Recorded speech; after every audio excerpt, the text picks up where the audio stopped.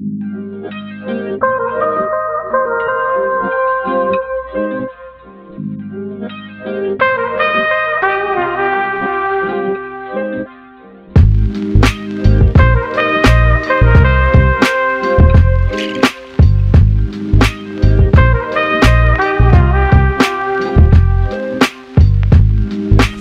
anyone in particular you're hoping you end up matching up with? Everybody. I want to fuck all those guys up. I want to be the best guy in my division. I want me to take out all the best guys so I can be undeniable.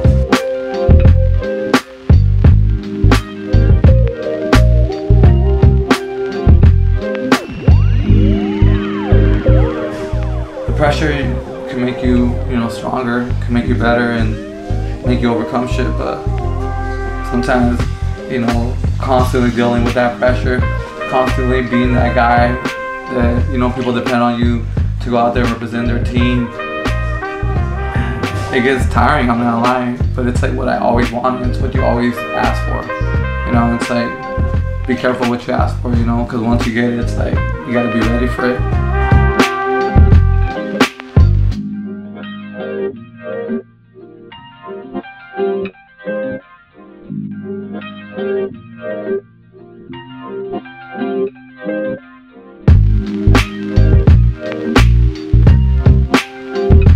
I've been part of the game and I've been part of the league for a while now. Just to be part of ADCC, you have to be, one of the best in the world, and that's always been a dream for me, just to be part of that circuit.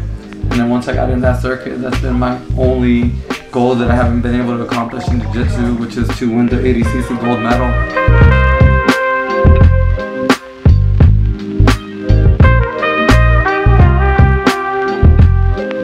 And then my journey's been pretty crazy, good and bad.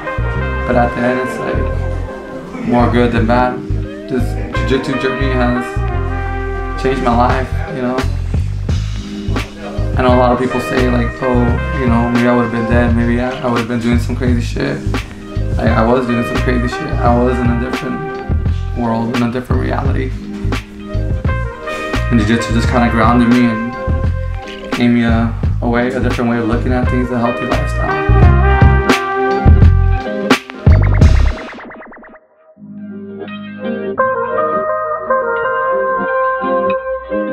If you're a competitor, you want to be the best, you gotta deal with all these different energies, all these different thoughts, and all these different forces that might be working against you, mentally and physically.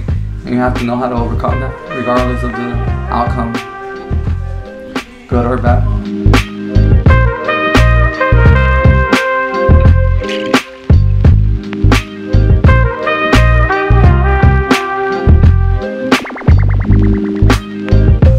Last time you competed in ADCC, what do you think's different? Do you think anything's different? Do you think mentally, physically, your game, has anything changed? I felt like last time I competed, like I should have won. It was like no one scored, so I went to ref decision.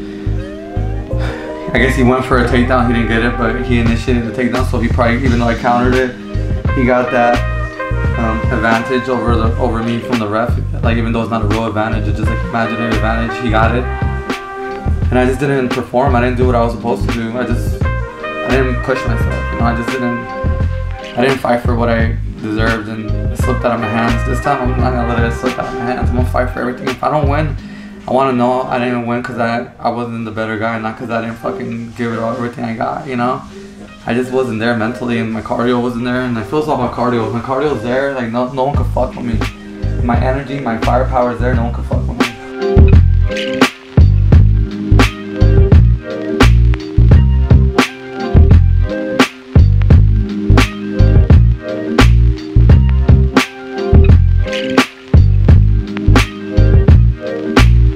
Riding off in the sunset with the ADCC gold around my neck. I wouldn't mind retiring right there. I wouldn't mind not caring about competition anymore. But if I don't win ADCC, what do? Do I stay stuck? Because I never accomplished everything I wanted, or do I move on and just continue my journey and maybe try again, or do I just,